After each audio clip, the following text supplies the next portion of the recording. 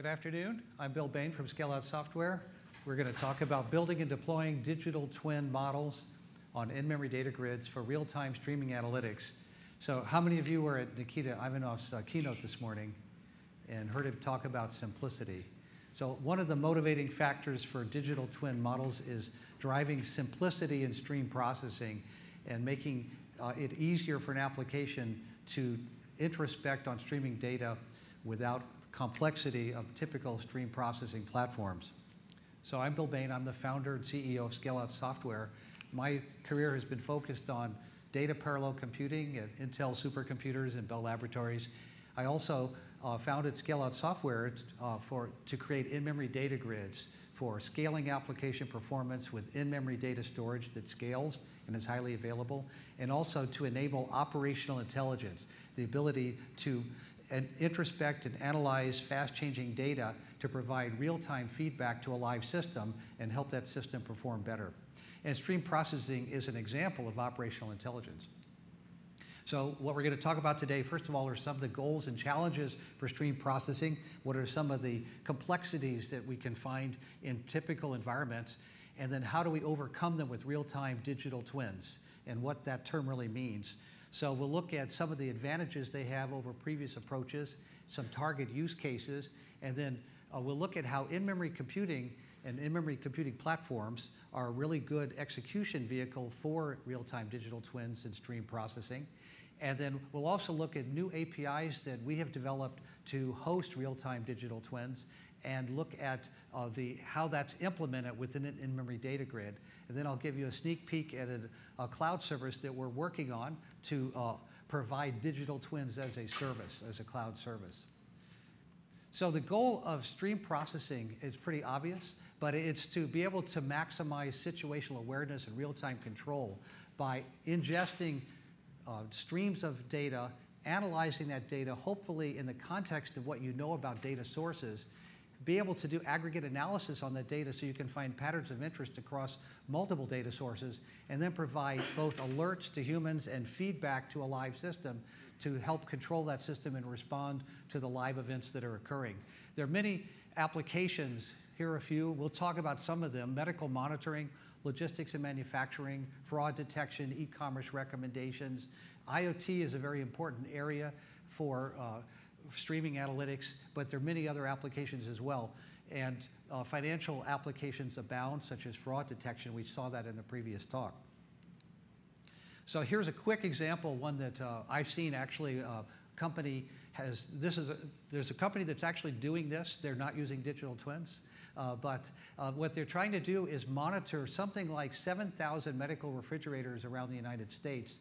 And I'm sure you understand that medical refrigerators hold seriously mission-critical contents that cannot be lost if the refrigerator fails. So the goal is to do predictive analytics, predict failure in advance, and then respond to get the materials taken out and put in another refrigerator before they could thaw.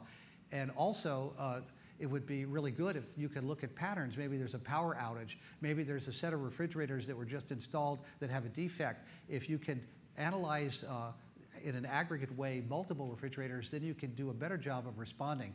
This pattern we'll see over and over again, the ability not only to introspect more deeply on one data source, but to actually look across data sources through data parallel computing and find patterns that you can then apply in your response to the conditions that are occurring. Now, the challenge here is that typical stream processing pipelines are relatively complicated for application developers because they are pipeline-oriented or acyclic graph-oriented, like Apache Storm and others. And the problem here is that this creates complexity. You have to figure out, how do I divide up the logic into pipeline stages?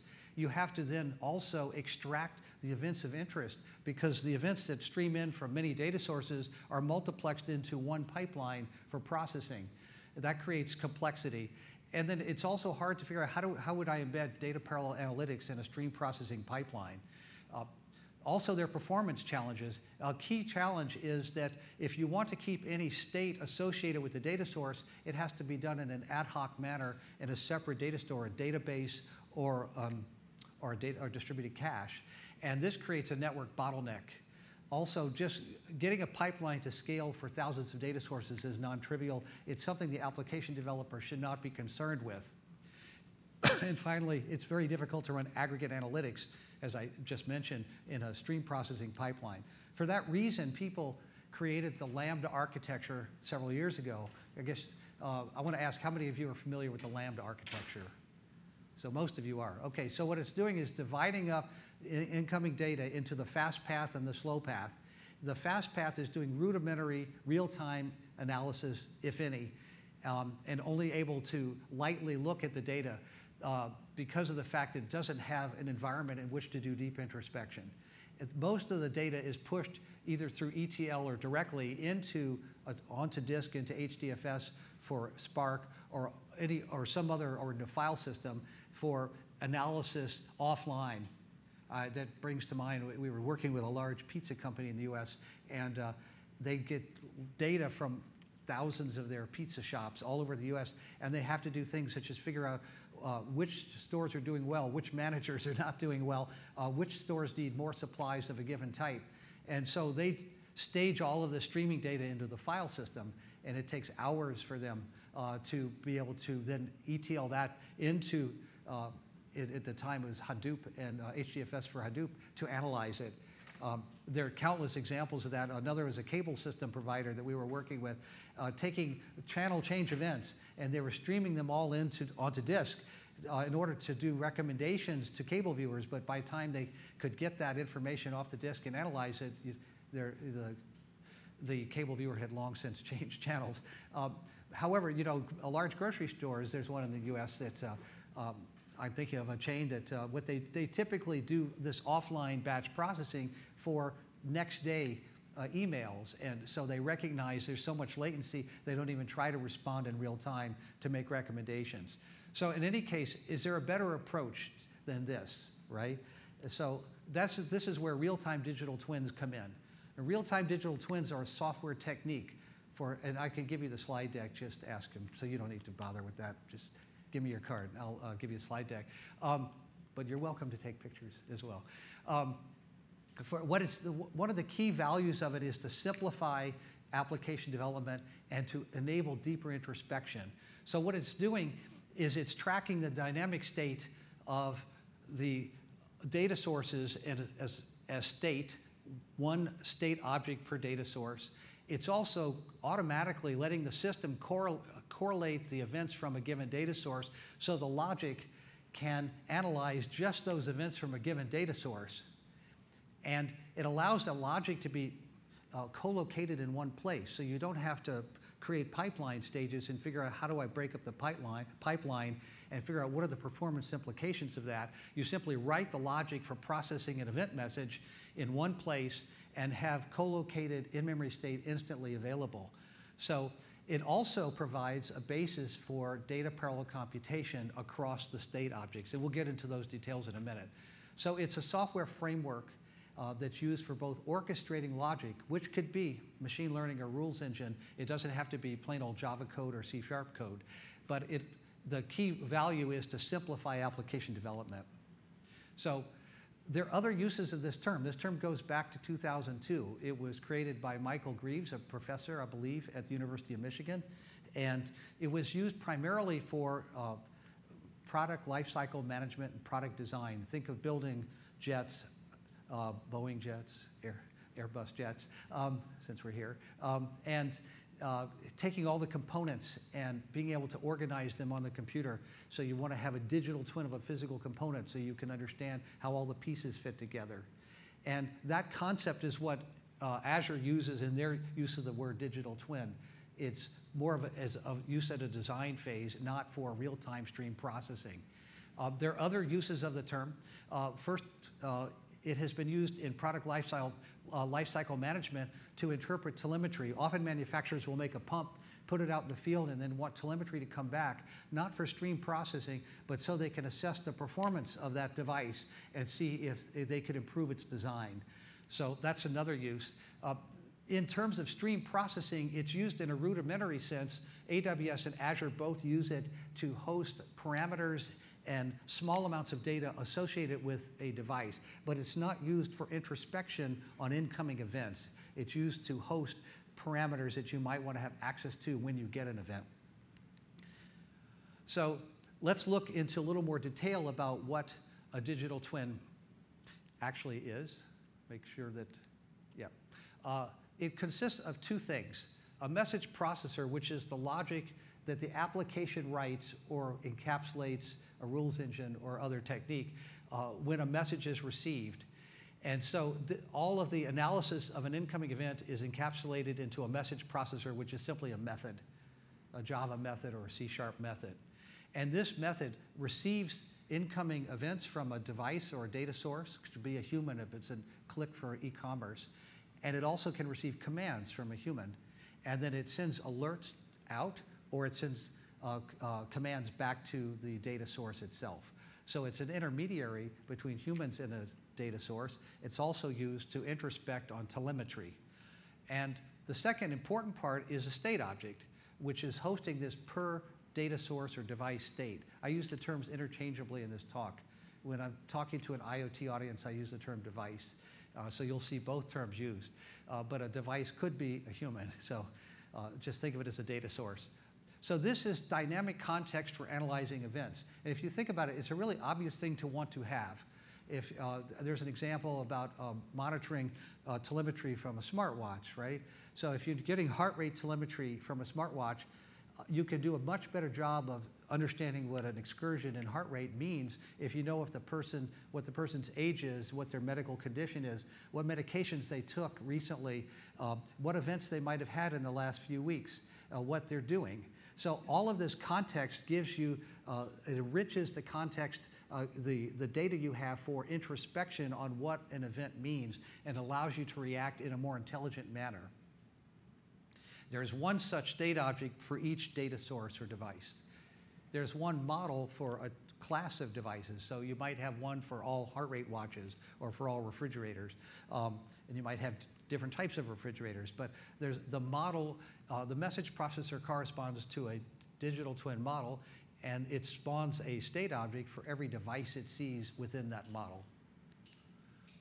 So some of the advantages we've talked about, I won't belabor it, it simplifies application design by providing this automatic event correlation. It also is providing a very nice object-oriented view of the stream processing application.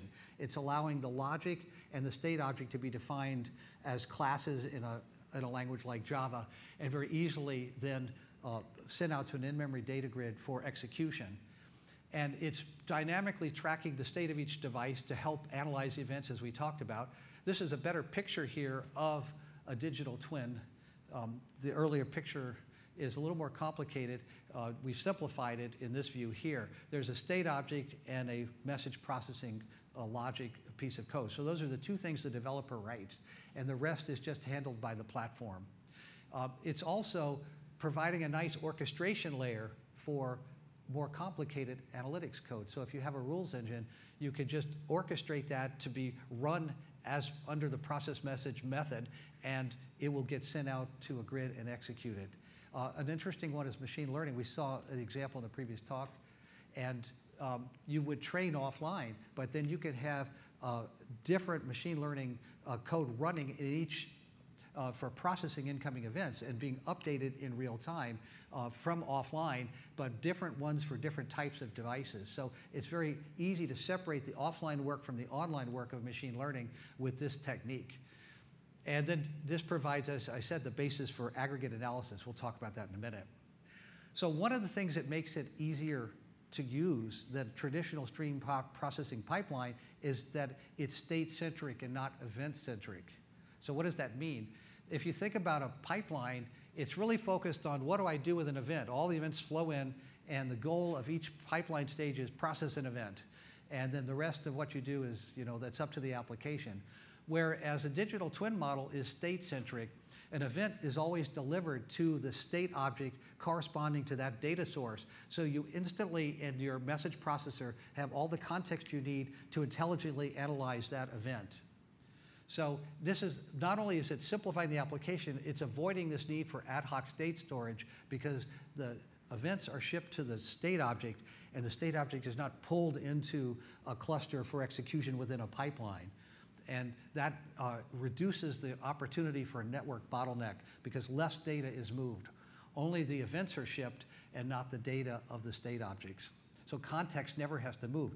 It also means that when performing aggregate analysis, the domain is the state objects, and the state objects don't have to get moved out to another store for data parallel analysis. So avoiding network bottlenecks, one of my experiences in working in in-memory data grids for years is the problem is not memory, it's not CPU, it's always the network. And anything you can do to mitigate network overhead is good. So this is another way to help reduce that overhead. Now, interestingly, this question comes up a lot. Can digital twins access a database? And the answer is, of course, yes, because the message processor can do anything it wants. And typically, it might retrieve parameters and history from the database for a device. So it recognizes a new device, a new message comes in, or say you're doing fraud detection and somebody makes a credit card transaction. Well, you might not have a state object for that customer, but you will go retrieve it from the database and host it in the state object. And from then on, next time you get a transaction, you will have all the context about that person, what we saw in the previous talk, their account history, other transactions they've done today, and their credit rating, whatever is relevant to a fraud detection algorithm. Also, you can push data out of memory into a database. So, for example, if you want to log all of the events of significance. And I think there's another, 2 slides from now, talk about using this for filtering. We'll come back to that. So again, digital twins are really good for aggregate analysis, and you can find patterns across multiple twins by looking at the state objects and performing operations on them. A typical operation is MapReduce. How many of you are familiar with MapReduce? I'm going to assume everybody is. Yeah, by now, after Hadoop, everybody understands MapReduce. So MapReduce allows you to look at the at properties within the state objects across all of the digital twins in this usage across all the digital twins of a given type. That's shown at the top there. I'll use the laser here, or I won't. Well, I guess I won't. There it is. Can anybody see that? Okay. And then that allows the results that can be grouped according to another property. So for example, compute the average vehicle speed by extracting the vehicle speed out of every digital twin corresponding to a vehicle, and then average it by county, where county is another property in the state object. And so, in fact, I don't know if it's obvious to everybody. It took me a couple of years to suddenly realize that group by in Excel is just a MapReduce. So what the reducers are doing, or what the mappers are doing, is the group by, and all the computation, or most of it, other than the combiners, is being done in the reducers. So the reducers are then creating a set of results, one for each group that you've specified. And notice this can run concurrently with event processing. And again, it's avoiding network bottlenecks because the data from the state objects is not moving. It's just being extracted and computed on. And it means that you don't have to push all of the state objects into HDFS for Spark and do it later. You can do it right now. In fact, you can feed it back immediately. Example that I'm bringing up a little bit, but I'll tell you this now, is in the health tracking. If say these are Orange Theory, the health watches for Orange Theory, and you have thousands of people across the country that are doing heavy exercise, you can look at patterns by age. For example, you can see maximum heart rate on this machine by age and see what's happening, and then take that and feed that back so that if a person says, well, I think I'm healthy, but if they're deviating from the norm for the majority of the people that are running on those machines, then they can get an alert. That's an example of aggregate analysis feeding back in real time to a live system. And there are better examples in disaster recovery, which we'll get to in a minute. So again, you can use this for ETL or filtering. This actually came up. I recognize this. I went to a Gartner conference in Orlando a couple of months ago, and they're very interested in IoT and digital twins at Gartner. They think that's an up-and-coming trend. This one of the reasons I coined this term, real-time digital twin, because of the fact of the confusion of digital twins in general from real-time for stream processing. One of the things I recognize is that this problem of in IoT, how do you filter all this telemetry and only put events of significance into a data lake for analysis? Well, digital twins, you can think of them as just a big filter, if nothing else. If you don't want to use them for feedback, you can use them to simply extract the events that are of particular interest, like give me all the temperature readings that are over a threshold, and dump those in for each device. So now you can analyze events of significance and not this deluge of telemetry that might be coming in. They avoid network bottlenecks, as I mentioned, because you don't need an ad hoc store associated with a pipeline. And we talked about that a few minutes ago. So they leverage in-memory computing in ways that I think are pretty obvious at this point. For each device or data source, you can have an object in the grid, and we'll talk more about that, to host it. So it's very natural. That means that you can get scalable throughput for stream processing without any application intervention. For example, you don't have to figure out, do I need another pipeline stage? Do I need another bolt in Storm? Do I need to connect these with, fan out of 2 or fan out of 4? You don't have to think about any of that. You don't have to say, how many instances of a bolt do I need? You simply create the digital twins you need and let the grid scale the processing by adding more servers to host the digital twin objects and run the message processor methods within that grid. And it also means the data parallel computation, which is already built into the grid, built in can just take advantage of those objects and analyze them and feed that back without any extra data motion or new techniques being developed. So as a result, you can get this kind of performance. You can think about processing an event in 1 to 2 milliseconds. Interestingly, in some of our early measurements, the message hub, which we'll talk about in a minute, like Azure IoT Hub, is taking more like 10 milliseconds to deliver the message from an external data source. But our analysis, we can get it to the right server, get the object read, and call that method, and return a result back to the message hub in about 1 to 2 milliseconds. So it's very fast. And we've observed data parallel computing on hundreds of thousands of objects to be in the order of a few seconds. It varies with what you're doing and how many objects, but we're talking a few seconds, not a minute. And we're talking also about scaling to millions of objects. I put 100,000 because most of the examples use 100,000, but it's very easy to scale a grid to host hundreds of thousands of objects, depending, of course, on how big they are.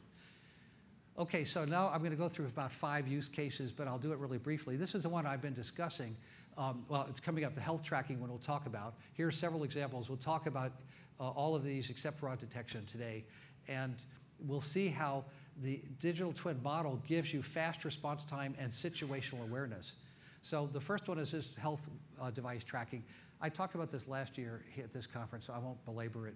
But the key point is that if you have this knowledge about a human, when you get the telemetry that's giving metrics about their performance, you can do a much better job of analyzing.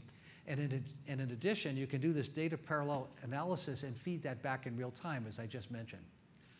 Here's another example in disaster recovery. I went to an IoT conference about a month ago, and I was looking at potential applications for digital twin, real-time digital twins.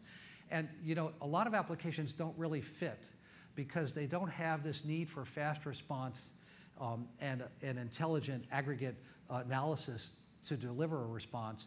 For example, if you're looking at gas meters or electric lights, and they have hundreds of thousands of devices in a city, the smart cities effort is really gathering momentum. Singapore is driving that as an example of a city that's converting itself to a completely smart city. But most of the devices give slowly changing data, and they don't really need this kind of overwhelming stream processing response. But there are other examples where you really would want it, and I think at some point people will realize that also the sensors can be improved. Right now, for example, if there's a gas leak, you get an indication, there is a gas leak, and it gets published for the utility to subscribe to. It says, okay, there's a gas leak. I'll send somebody out and take care of it. But an intelligent sensor would say, you know, there might be a gas leak, or maybe there isn't. Or maybe this device is known to have this much leakage. Or in the case of a fire, you know how a smoke alarm, maybe somebody's cooking.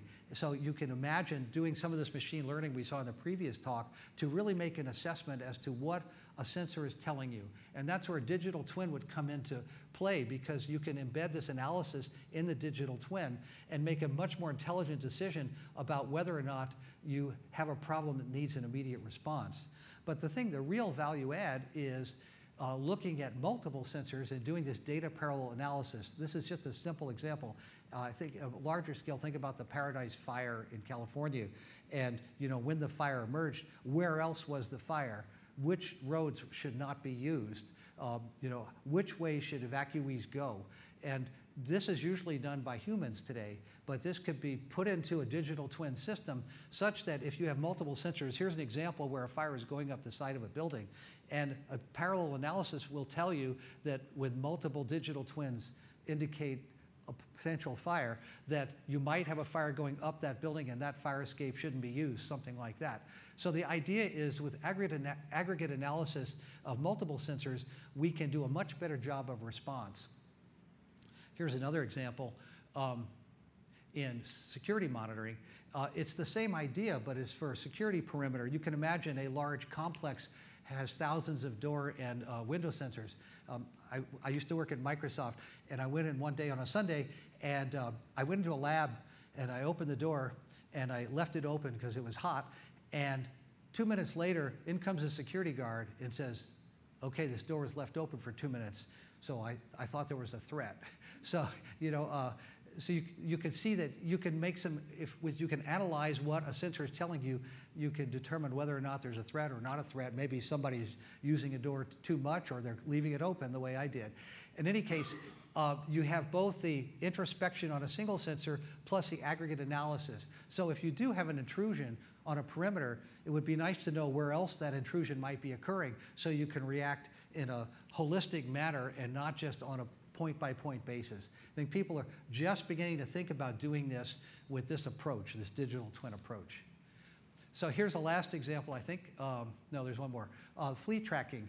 So at this IoT conference, the guy from Avis says, we have 100,000 rental cars on the road at once. I thought, wow, that kind of blew my mind. So you can imagine how, first of all, you can respond to a given driver with a digital twin, and you can actually see the digital twin over there on the right.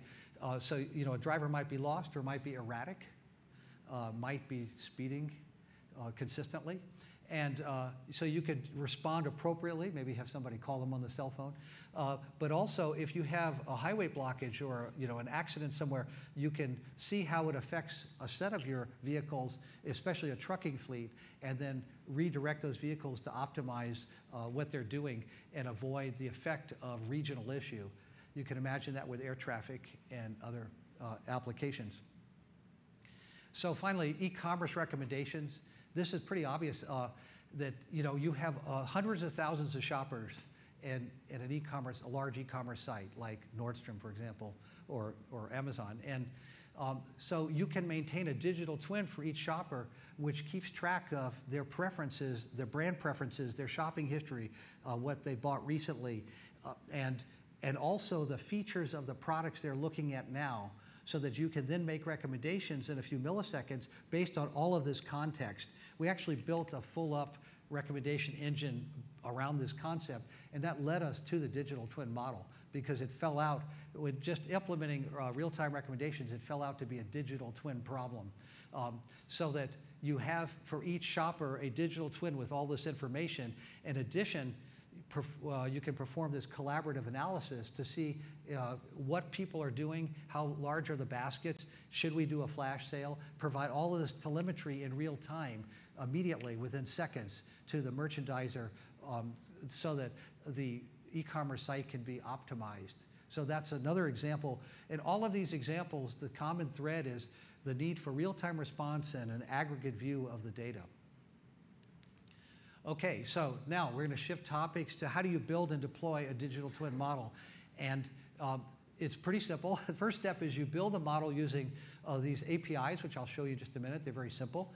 And you just deploy them through another set of APIs to an in-memory data grid. I'm not giving a product pitch, so I'm not going to tell you how great our grid is and how great our APIs are. I'm just going to tell you the concepts, and you can imagine any vendor providing this, okay? So the idea here is that you have APIs for building digital twins and other APIs for deploying them to a grid. And that means that you don't have to worry about the intricacies of managing the grid at all.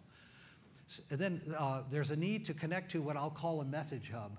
And the Azure IoT, Kafka REST service, or AWS IoT hubs can all be considered a message hub. And you need a nice, simple way to tell the grid, go talk to that hub. Here are my connection parameters to authenticate me.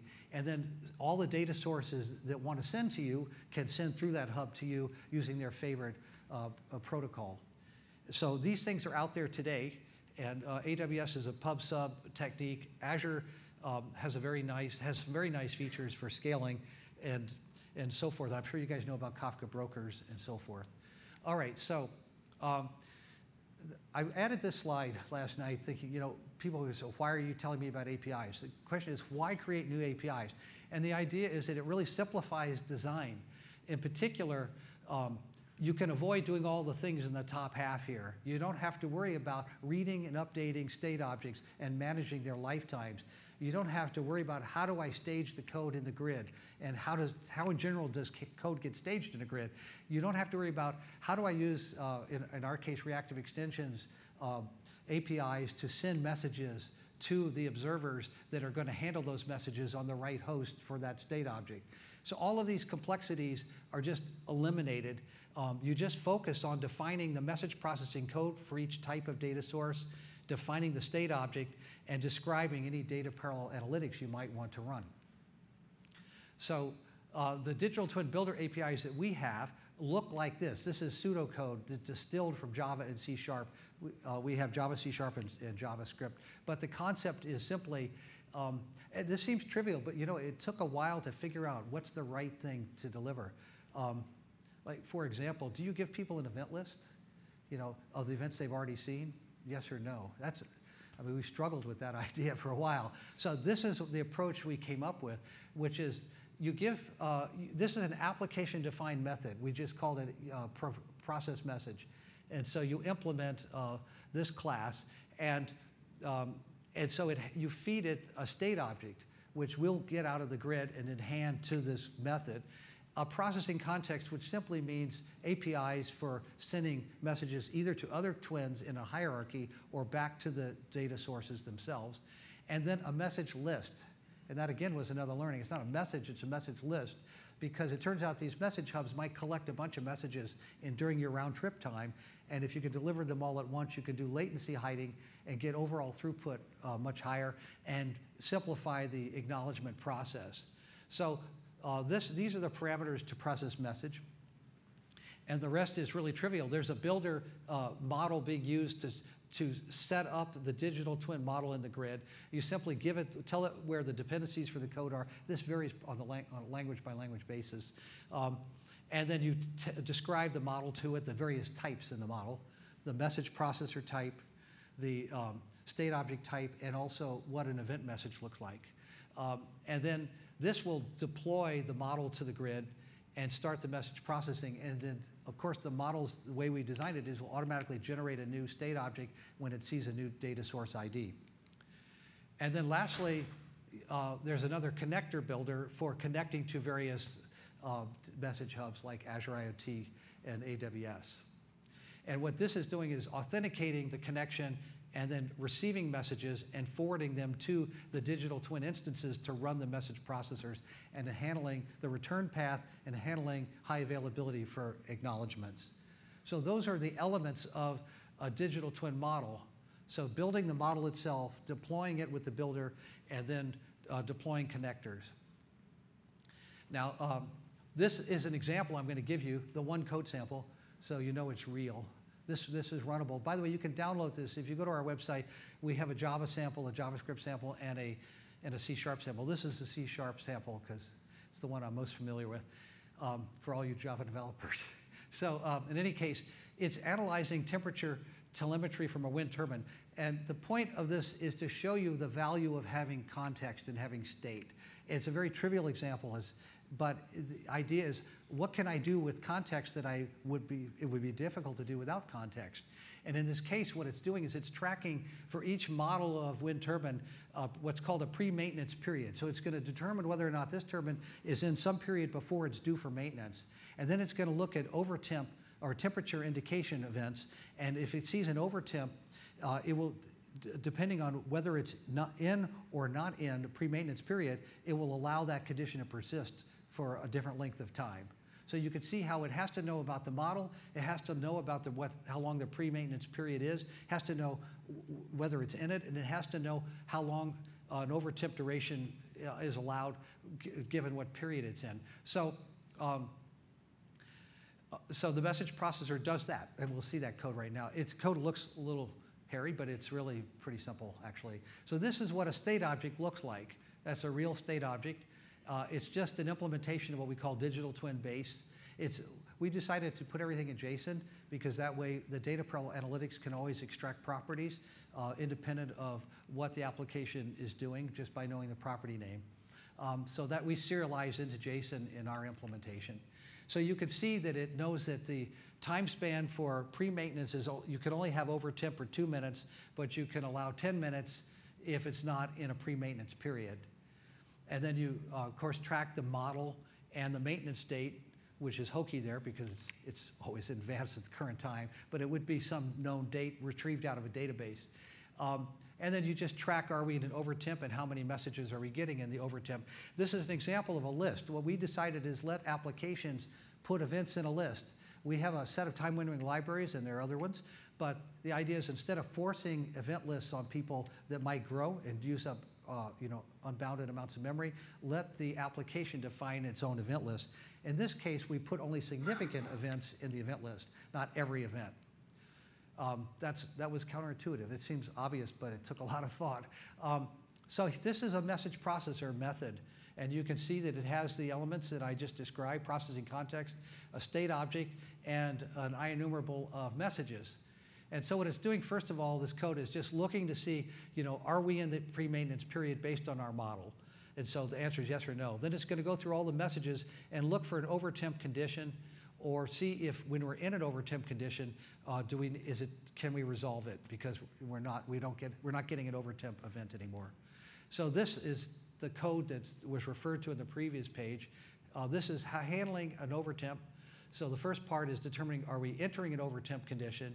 And the second is, based on the pre-maintenance period and the duration allowed, do we send an alert? So if it's if it's more than 2 minutes, then, and we're in pre-maintenance, we send an alert. If it's less, it's over 10 minutes, and because we're not in pre-maintenance, then we send an alert. So that's an example of using context to decide whether to alert. And that context is held in the state object. I realize it's trivial, but it gives you the idea of what to do. So resolving is pretty trivial. You just reset the Boolean. Hope that makes sense. That's an example of a digital twin. It shows you the whole code that's required. Notice there's nothing about in-memory data grids here. There's nothing about create, read, update, delete. There's nothing about MQTT protocols. It's just all code handling of incoming events based on context. This is the real C# code for deploying the model, and the real C# code for connecting to the hub, just as an example to show you. So I got to wrap up in 12 minutes, but leave time for questions. I'm almost done. The rest is pretty straightforward. So first of all, before I tell you how to host a digital twin on a grid, I'm going to tell you how a grid does things in general, for those who don't know. So an in-memory data grid typically has two pieces: a data grid, which is a set of grid service processes, which are hosting the objects, the serialized objects, which in our case will host state objects. And then in our implementation, which was similar to what we saw with Hazelcast, you have a set of processes which host the code, the method code for running the message processors. And we call that an invocation grid. It also runs the connectors. So these would be JVMs or .NET runtimes at the top, the IG workers, and the bottom ones Could be JVMs if you have a Java-based grid, or maybe something else. In our case, we run this in C. This is a C, our grid service. And it's very fast and very compact, but it doesn't require JVM to host the objects. So this is what we're actually doing for digital twins. So there's 3 grids conceptually. There's one grid, which is the data grid. Now it's vertical. The data grid is hosting the state objects. The worker grid is hosting a digital twin model. So there's one worker grid for every model in our current implementation, but you wouldn't have to have that. In any case, the one invocation grid is hosting the running of the models. And then a separate grid, we call a connector grid, is hosting the connectors to the hubs. And in our case, it's 1 per hub, but it wouldn't have to be. And then finally, and look in the middle, you'll see the little object. The connector steers a given event from a given data source is associated with some object. So that's the only time we're going to do network hops to get there. Once we're there, the IG worker on this server will access this state object and process and do the message processing and so forth. Now, with our Kafka implementation, you can tell Kafka how to partition its messages across brokers, and you can actually get Kafka to have this broker talk to that connector to talk for an object hosted on that server. It's a little bit of a trick, but it can be done, so you can avoid network hops. Network hops are, that's what costs scalable throughput. So now I'm going to give you a preview of what a UI would look like for running digital twins in the cloud. So think of this as digital twins as a service in the cloud. So what you would do is you first build a digital twin model in Java or C# or JavaScript in our case, and then you specify a language runtime, give it a name, and then upload a file, which is usually a zip file, which has the code and all the dependencies. And then you say create. And then you can then deploy a connector. Similarly, you just specify the connector type and to give it a name and give it the connection parameters and say deploy, and it will connect. So that's 2 steps. Third step is you can manage the digital twin model and see what's going on, get messages. So because it's user-defined code, it can crash, right? And you want to be able to look at the messages and decide whether to restart it. So this allows you to manage each model and restart the models as necessary. You can also drill down and look at all the state properties within a state object for any instance of a digital twin by specifying the model and the ID for that data source. And the last part, which is kind of cool, I think, is you can create these things called widgets, which are performing this periodic map reduce every 5 or 10 seconds. And what you do is you specify, you give it a name, you specify the model, specify a type of chart, a state field, what kind of operator, average, max, min, and then a group by field. And then once you say create, it just creates it and starts running map reduce every few seconds. And it refreshes a chart that you put on the screen that shows you for each group, this would be every group, it would show you the value of in this case, the average value of some parameter, some property in the state objects. And typically you would have, dozens of these widgets, and you could be looking at dynamically aggregate properties of all of the digital twins. So that's an example of what a digital twin as a service, cloud service would look like, which is the other trend that Nikita talked about this morning. We hit 2 out of 4, simplicity, hopefully, and cloud-based. So I think those are 2 trends that I also agree definitely need work in in-memory computing. So these are the takeaways, my last slide. So as we've seen, the stream processing can be very challenging, and the traditional approach with the Lambda architecture is very limiting in its semantics and what you can do in real time. And these real-time digital twins as a software concept give us the opportunity for deeper introspection while at the same time simplifying design by eliminating all of the artifacts of a streaming pipeline, an in-memory data grid, data parallel computing, just let you focus on the stream processing application and yet at the same time delivering fast performance. So the goal here, and what I hope they're a step towards, is improving situational awareness in an application and the ability to do real-time response that's effective. And running these on an in-memory data grid, especially if you can hide the details, gives you a very fast, scalable platform that's also highly available. So that's it. Are there any questions? Well, don't all speak at once. Okay, yeah. Okay, so with a scale, if we were talking about 4 or 5 million data sources, and the total volume of data being about 10 terabytes, would that be able to handle? Yeah, grids can easily handle 5 million objects, and 10 terabytes is easily within the capabilities of a grid. If you think about it, you can put a terabyte on a server these days, and that's only 10 servers.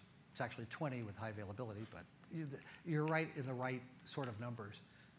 When you hit 100 terabytes, that's going to be expensive, but sure. And as far as a scalable throughput, because the grid is scaling its throughput along with its storage, it should be able to keep up. Of course, you could always run an algorithm, that's going to do a regression or something and take forever, but you wouldn't do that anyway because you want to be able to respond in a few milliseconds. So the algorithms will be relatively short running within the message processor. But it doesn't offer any compression out of the box. So if I have 10 terabytes, it would be 10 terabytes in memory. Well, it all depends on the serialization. We chose for our particular implementation to use JSON, which is not particularly compressing, but one could implement other serialization algorithms with compression. That's what I'm trying to do is with this just explain how you would build it in general, but you could add features like compression, as an artifact or of the state object, so it could be done. Any other questions? You guys are ready for the break, I can tell. Thank you very much, appreciate it.